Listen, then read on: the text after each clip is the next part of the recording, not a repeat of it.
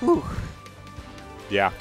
So we're going to be getting into it. Grand finals of doubles at Shockwave. Doubles. Man, I've been super bad with my words today. Words are hard, man. Grand finals of doubles at Shockwave number 93. We have the BBSM Bros, Army and Kurry versus SS Awestin and DisqoBunny. All right, so Sonic and Ness. No, it's going to be Sonic, Mega Man, and Ness and Diddy Kong. Yeah, the brothers definitely going to be riding hard off of that last very convincing final game of Losers Finals.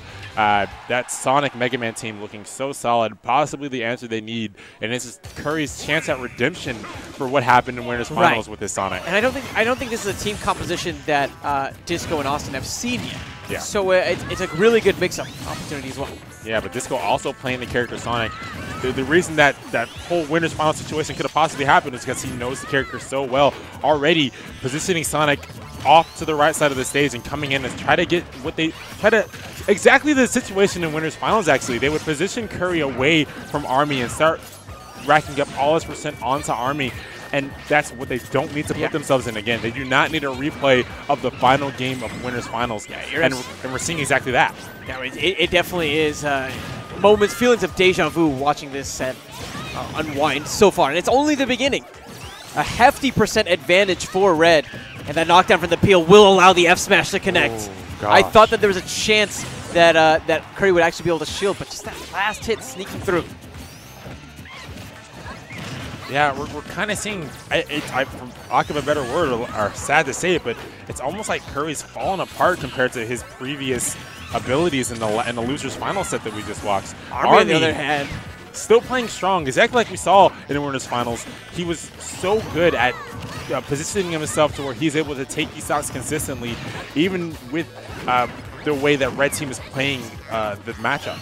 And it is certainly worth noting that Disco knows this matchup very well. He himself having a Sonic that he plays quite often. All right, Awestin did a great job to take the stock. I'm not really sure how Kurry survived that? Yeah. Or how Army survived that? Yeah, how did Army follow that? But he's not going to survive that back throw. Red Team in a phenomenal lead right now. Almost again a repeat of Winners Finals. So many deja vu moments happening here. Somebody must have amnesia because I'm seeing far too much of what was happening in the last game. Oh, definitely. And that's something that we didn't see. It's Army now, maybe breaking underneath the pressure, not able to make the recovery he's looking for. And this is an absolute beatdown for this first game of Grand Finals. Wow, an answer back from Kurry finally, but is it too little too late? The blue team on their last legs, the red team sitting comfortably on 2 stocks. We're going to be trying to take a stock from Ness. Oh my gosh, he overextended. Ness is dead, but so is he. Mega Man is put in a 2v1 situation. The red team is probably going to take game 1. Wow, this is not the blue team that I saw in the last game. This is not the blue team I saw in the last game. It just seems that the red team just has their number when it comes to these 2v1 situations, positioning themselves to where they can start being so aggressive towards one of the brothers at any given moment, and then the other one's just not able to answer. But I really think in this game too that Kurry's going to need to not play Sonic. I just don't think that's the character. I'm feeling Cloud, man. Yeah, I just don't think that's the character that in this matchup is going to work, because both times, Winners Finals Game 3, this Game 1, that Sonic has just gotten completely destroyed early. And it's just not what they need. When we looked at the last game, a big part of why they're able to take Losers Finals was because they would set up for these 2v1 situations, right? Yeah. You'd have one of the opponents off the stage, and it's just Army, Kurry, and some poor sap in the middle of all of that chaos. Exactly. But what we see instead is the complete opposite, where they're the ones who are losing most of the exchanges in neutral. They're being forced off stage, and it's Awestin and Disco who are just taking them for a ride. Yeah. And in most cases, it's been Kurry getting taken off the stage, and then Army is just taken for a ride. He's done a good job of contesting the sandwich that he's been put in and able to find stocks here and there. But what's really going to matter is if the blue team can come together and synergize better. Well, when we see in other games when we're playing other teams, they're able to put themselves in a position that the red team. Oh my God, Disco, please. What a monster. That was the opening seconds of the game. And when you're down in grand finals, you definitely don't want that to happen. I'm just going to shut up. I'm just going to shut up. Wow. Okay. So Kurry. That footstool. Kurry coming back from a fairly early stock, putting himself in his and back off stage. DisqoBunny is just so content with staying there and putting out his strong down air. Normally people wouldn't want to contest a cloud below because that up air is so intimidating, but DisqoBunny having none of it, doesn't even care. He knows that he's conditioned Kurry to be afraid of him while he's in these positions, while he's forced to recover. Disco not giving him any breathing room whatsoever. However, Army telling that Awestin to get right off of him, taking that first stock. Kurry once again caught in the offstage position, getting saved. Oh my gosh, Army.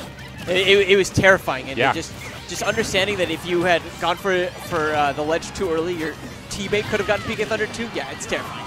Kurry now on his last stock, maybe the last stock we'll see him play in doubles tonight. As Kurry is unable to save his teammate Army from having a stock loss as well. Kurry finally able to answer back to DisqoBunny. 2 stocks DisqoBunny has taken from Army. Finally, one has been taken in return. Let's see if this is the beginning of many stocks to come, or if, like you alluded to, this will be Kurry's last stock of doubles. Quite possibly. Limit is charged. That is the game changer here. All right. Trying to play so patiently with it. Caught at the ledge, though. Ends up going for a back air instead and surprises Awestin. Right, they brought this game back so quickly where it seemed like it's like possibly the red team had the blue team's number in this case. The blue team is bringing it back. A bit of friendly fire off the stage. All right, I love the way he was able to jump above and then angle that down air to where he can recover safely. That is what he needs to start doing more often. He can't find himself into these low stage positions off the stage, so he's able to get punished. Seeing just a little bit of friendly fire left and right. Monkey flip sending Kurry off stage, but he still has the limit. Just this last stock, he's dashing around trying to figure out his opportunity. Awestin finds it first. He gets the back throw to set up for that clean KO onto Army. And now, last stocks. Last stocks for blue. Oh, how did he survive? But he ends up throwing it away instead. Oh, now Army has to somehow come back from this massive deficit. He does have that purple pigment with that KO potential, but how long can he hang on to it for? Out of the picture.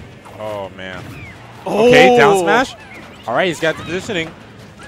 Ooh, but then sent right back into this sandwich formation that we've been seeing like every doubles team do so far in this top 8. They've been able to get positions to where they can just knock the opponents back and forth, and then finally take that stock. Wow, unorthodox. But Disco, he makes it work. Kurry, oh my God, Army! He's living! What on earth happened? Army in the entire exchange was the only person who didn't die from that. What? Zan, there's absolutely no way you can do this, right? No way. I mean, 112% deficit. He's racking up 37. There's no way. The mountain's being climbed. Oh, he misses it, confirm. All right. That was purple. All right. So now Army, I had to control the banana peel for a moment. I thought he was just going to linger onto it a bit longer. And wow, that pick was like, hey, no banana for you, but wow, Disco. Another beautiful call out to take grand finals. Right, he had the real estate. He was like, you know what? I don't have to approach you. You have everything to lose here. If you roll, I'm here. And so he was. If you do anything else, I can react to that because I'm Diddy Kong and I have amazing aerials. But in that situation, we're going to have a replay of that crazy shenanigans. Oh my God, how? So what I think happened there was Diddy hit Army and then he got down aired by Ness. Was it a down air? Yeah. So. Oh my God, yeah. No, yeah. I think the down air happens first. Yeah, and so it's like the explosion of the barrels, like resets the knockback, something. Yeah, something crazy. Anyway, Army was living. He almost had the comeback of the century. Yeah, I would have thrown my headset off and popped up. Yeah, like that was. Went out a Jai-Ho or 7. I don't know, man. It would have been crazy. That was crazy. But still, BBSM Brothers coming in, taking a very strong second place and almost an insane comeback. Jesus, I can't do it, man. The Awestin Disco team has just been too strong. I'm not sure if they dropped the set to the brothers. Actually, they did drop one set. Never mind. I'm in one game to the brothers, but they didn't drop a single set the entire doubles bracket. So strong. Right. We may see them team together more often in the future. that team comp's looking absolutely insane. Yeah, it's looking fierce. Yeah. I'm excited to see more of that doubles team. Anyways, break time for me. I'm going to hop off the mic for a minute. Yeah. And, yeah, keep it locked on T-Lock. Yeah. We'll be back with some singles action in a moment. Yeah, good to see pretty late in the singles bracket, at least like midway. People have been playing, so some awesome matches are going to be coming up pretty soon. Oh, definitely. Yeah, I'm probably going to head out soon too, but we're going to. I'm going to join my buddy EchoPod here though. Are you?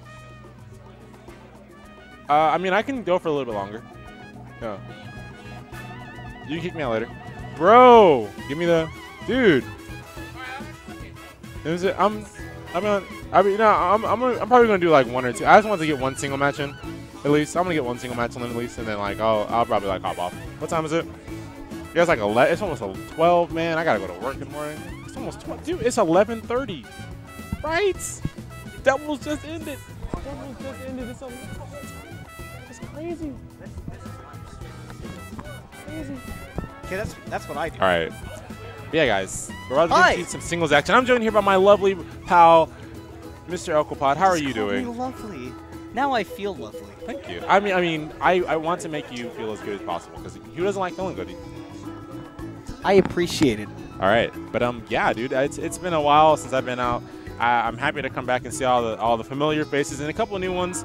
Why don't you tell me a bit about like what I missed in the singles life? We just like this crazy doubles action going on for the last couple hours. So yeah, well, in the singles life, last week we just saw. Well, maybe it wasn't last week. I've been really busy because I've been out of state for a while recently as well. But it was either last week or the week before. Cosmic Cosmos came back, took everybody's souls again as usual.